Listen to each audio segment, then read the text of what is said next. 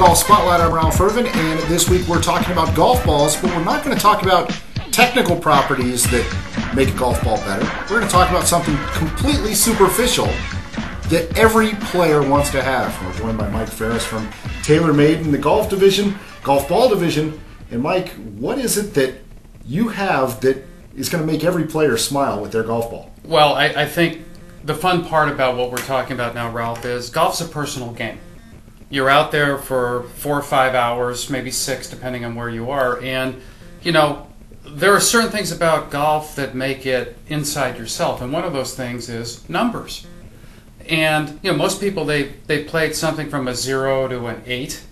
But the reality is everybody's got a favorite number. I bet you do. What's your favorite number? My favorite number is 56. And why is that? That number I wore playing football in high school. And you know, interesting enough, I play 88s because that was my high school football number. So everybody has a favorite number. So we said, okay, let's take yours, Ralph. This is a 56. And so it is. Right. And so when you look down at that golf ball, there are memories that you're going to have, positive, warm memories about the experience you had playing football. And everybody else that chooses their number has a positive experience or a wonderful notion of what that means to them. So we said, let's do it on a golf ball. And this isn't a new concept. This is actually something you've been doing, just not for the general public. Correct. We do it for our tour players now. Justin Rose plays 99, Sergio plays 01s, Natalie Gulbis plays 7s. They all have a reason why they have their favorite number.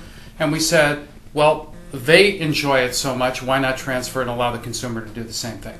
Now, this obviously is going to be something that anyone can go and get their number on a ball, so it's got to be really expensive to do. It's really not.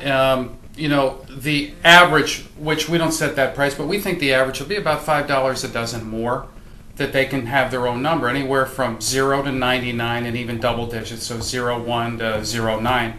And for the added expense, I think people will have you know, a lot of great memories with their product. So you're talking about then what would essentially be like a custom order. Is that something that takes a long time to process, or is it something that's easy? No, actually, you can go on our website and actually pre-order the document, print out the order form, bring it into any you know, golf pro or golf dealer that's out there, and they can turn the transaction around and we'll ship it within a week. Now, a lot of people, I've talked to some people about this, and what they were saying was, well, it's kind of like hitting a logo. It's just kind of painted on.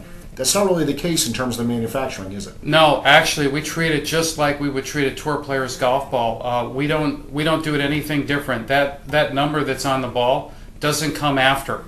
It's literally embedded in the ball just like we print any other golf ball with the same durability characteristics. So it's really your ball. And so if people want more information on how to get their TaylorMade balls, how do they do that? So what you would do is you'd go on our website and you can type in either mytpball.com or taylormadegolf.com. Easy enough. Mike, thanks for joining us. Thanks, Rob. I want to thank Mike Ferris for joining us here in the Golf Spotlight. Join us next time as we continue to bring you the information that you need for your next golf purchase.